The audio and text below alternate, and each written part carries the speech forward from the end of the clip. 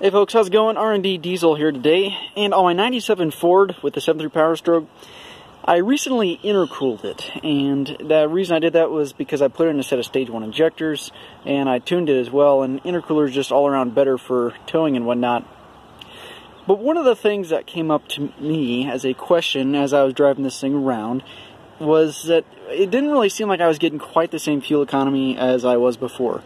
Now, I suspect it's actually probably just because my air conditioner is now working, and that's going to suck some fuel out as well.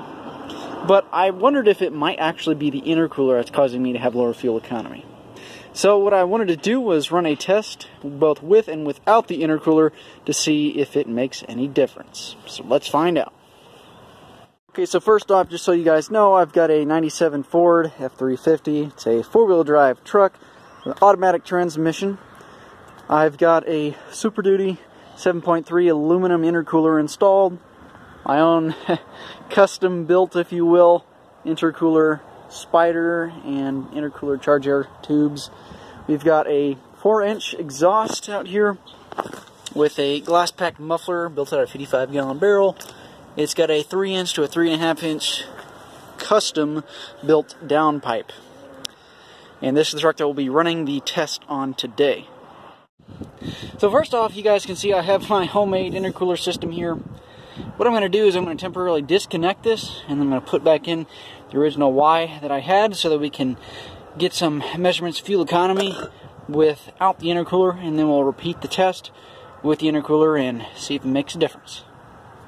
Well, I got the original Y pipe back in there on my OBS truck, and now we're going to go ahead take this thing for a spin and see what happens. I'm running this truck without an intercooler right now, and I have this TS 6-position chip. I'm going to go ahead and flip that thing back to stock.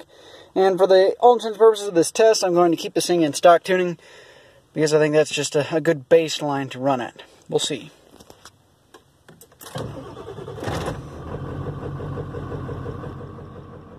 Now, in order to get the most accurate measurements and results that we can get, what I'm going to do is actually fill my diesel fuel tank all the way up to where I can see diesel sitting inside of the filler neck. That way I know for sure that's going to be consistently filled each time that I fill it up to check to see how much fuel I consumed. Now, in addition to that, my current city of residence does also have a nice loop around it. So I'm going to follow the same route around the loop, and hopefully that will ensure that by taking the same path we can keep a very controlled environment and truly test to see whether the intercooler makes an effect on fuel economy.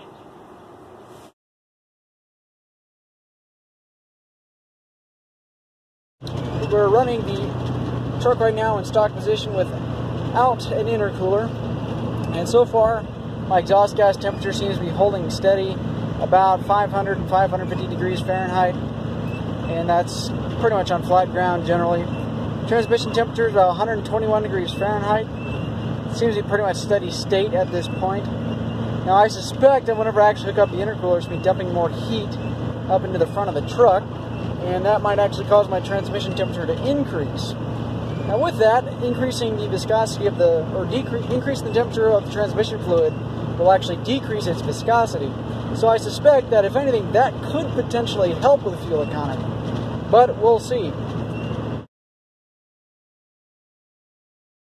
We're back on the road again here, and I've got the intercooler hooked up to the truck. So far across the board on exhaust gas temperatures, I'm seeing about 50 degrees cooler. But at the end of the day, I think it's good to know that the intercooler actually does do something. Now, one thing that is kind of messing up this test a little bit is that it has started raining.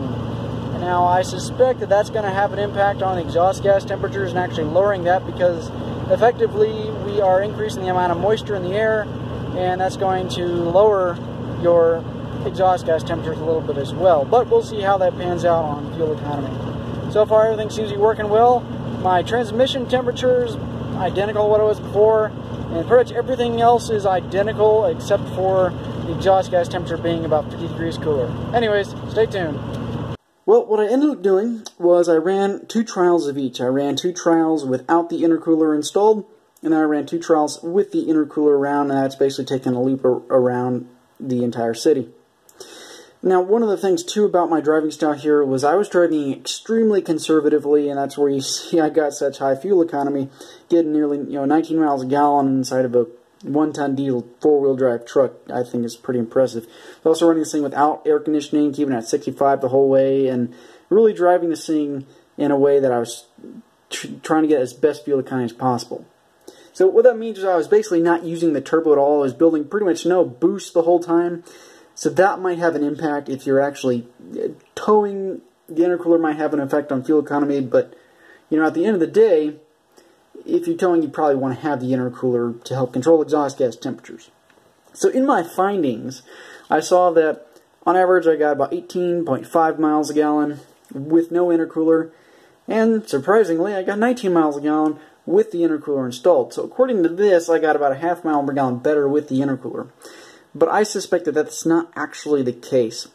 You see, because I was filling up with such a small amount of fuel each time, little, 1.3, 1.4 gallons, that even the smallest fluctuation in the amount of fuel I put in, even though I was trying to be as accurate as I could with the filling up to the filler neck all the way, a half a mile per gallon difference, it's totally conceivable that that could be simply due to error. At the end of the day, though, I think it's safe to say that the intercooler does not hurt fuel economy. It pretty much is a wash from what I can tell. Again, bearing in mind, though, that I was building basically no boost, and so the losses from the intercooler are going to be very minimal. The reason why I drove so conservatively is because, well, if I usually drive like, an old man anyways, because diesel's expensive, and I like to get as best fuel economy as I can. And so I wanted to test this in accordance with my driving style, what I do most of the time. So in conclusion, I don't think the intercooler has any effect on fuel economy, at least in daily driving. Now, in accordance with this trying to be a scientific measurement, if you guys have any contrary data, something that suggests that intercooler might actually give you better fuel economy, or maybe it's the opposite, maybe you are able to try this when you're towing, I'd love to hear about that, and please make note of that in the comment box. If you want to make a video too, that would be awesome. But from my results, this is what I found. You guys see what I did for the test. Maybe you can try it out yourselves. But there you go.